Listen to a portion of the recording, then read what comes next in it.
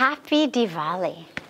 What a beautiful, beautiful occasion we are celebrating today.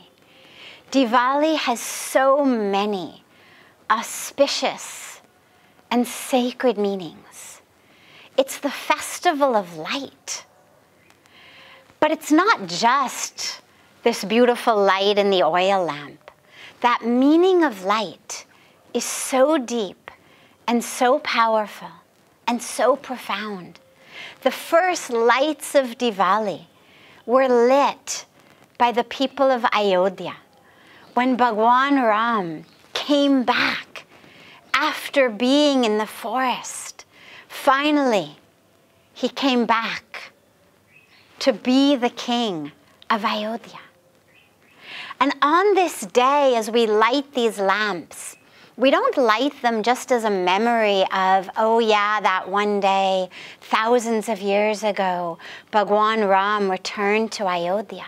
No, we light them such that today, the divine, whether we say Bhagawan Rama, whether we say any other name or form of the divine, it doesn't matter.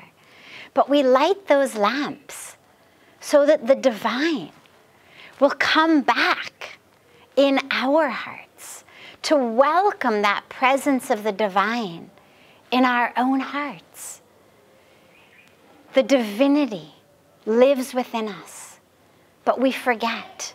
Our minds, our hearts, our lives get covered in this darkness of ignorance, darkness of ego, darkness of grudges and pain and false identities. On Diwali, we relight the light within ourselves so that we can see the truth of who we are, so that we can see that divine presence within our own hearts and in our own lives, so that Bhagawan Rama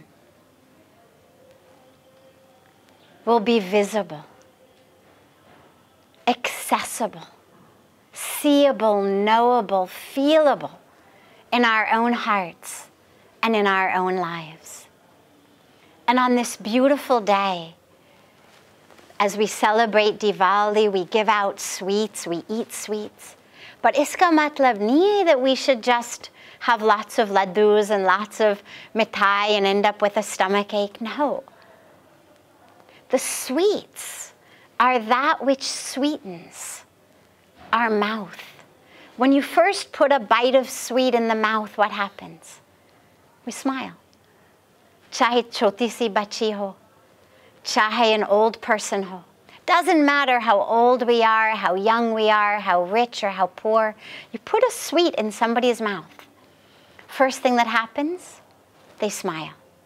And so the meaning of those sweets is today, let us make our words and our actions so sweet that whoever we meet, whoever we interact with, whoever we speak to, we should bring a smile to their lips, but more than their lips. We should bring a smile to their hearts and to their lives.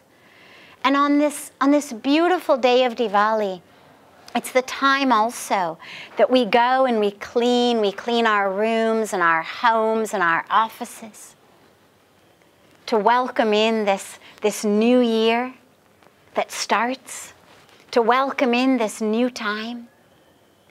And as we clean, it's not just the dust under our rugs or the dust behind our refrigerators or beneath our couches. Yes, it's important. Our rooms should be clean. Our homes should be clean. Our offices should be clean. But more importantly, our hearts and our minds should be clean. And so as we take the broom, as we sweep under our carpets, behind our couches, in our homes, हमें इसको भी याद रखना है कि अपनी दिल में, अपनी मन में झाड़ू भी लगाना है. We have to sweep out the dirt, that dirt of holding on to grudges, that dirt of jealousy, that dirt of ego, that dirt of anger, that dirt of separation. You over there, me over here. That's the dirt that blocks our window through which we see and experience the light of the divine. The sun can be shining outside, but if our window is covered with dirt, तो फिर हमको कोई फायदा नहीं है. Light तो है ही है. पर अगर अपनी खिड़की के ऊपर इतना dust होती है, then we don't experience that light. ठीक इसी तरह से, that light of the divine is there, that light of truth, of love is there. But if on the window of our hearts and our minds and our thoughts and our lives, there's that dust of ignorance, that dust of ego, that dust of holding on to old grudges and pains, that dust of jealousy and competition. Even though the divine is there, even though grace is there, I don't live it, I don't experience it. So we have to clean the dust of our minds and our hearts so that we can live in the light, that light of the divine, that light of love, that light of truth. It's also the time at this New Year that so many people celebrate the day after Diwali, that we start new checkbooks, new accounts. But it's not just our financial account. It's the account for our lives. It's the balance sheet for our lives. And so this is the time as we close last year's accounts to also close the accounts of anything that someone has done that has hurt us in the past. Anything that has happened in our lives, jiski wajah se we are holding on. जिसकी वजह से आज तक हमको दुख हो रहा है, जिसकी वजह से आज तक हम सफ़र कर रहे हैं, उसके अकाउंट को भी क्लोज करना है. And we need to let it go. As we let go last year's accounts, and as we open the brand new checkbook, let us open that new day, new year, new us. When water stops flowing, it becomes stagnant, and that's where you get all kinds of diseases and breeding mosquitoes and all sorts of illnesses.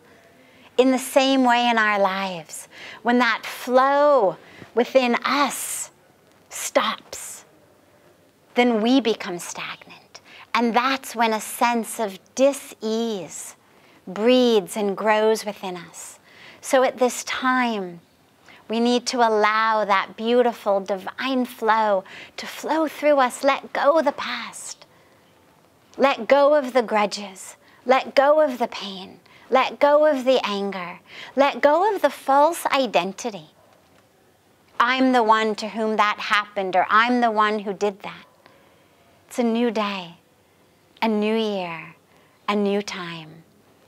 And lastly, it's that sacred time where we pray to our Maha Lakshmi ji. Maha Lakshmi ji, the goddess of prosperity. But she's not the goddess of cash. She's not the goddess of rupee bills or coins. She's the goddess of true prosperity, true abundance. And abundance is not about how much I have. It's not about mera jeb mein kya hai ya mera bank account mein kitna hai. Abundance is about mera dil mein kitna hai. How full is my heart? Abundance is the awareness that my cup runneth over, that what I have is more than enough, and I am so grateful for it. And when I experience abundance, what I want to do is give and share. And so on this time of Diwali, when Maha Lakshmi ji enters our lives and our minds and our hearts, we realize, my cup runneth over.